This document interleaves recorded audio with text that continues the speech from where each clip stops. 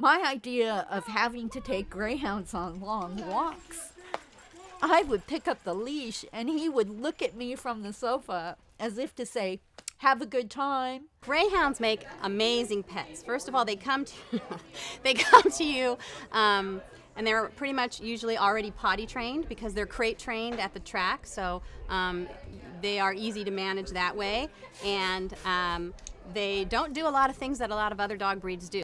They try to do their best to fit in. Here we go. And people often think that they're going to be crazy lunatics because of their race dogs, and it's just not the case.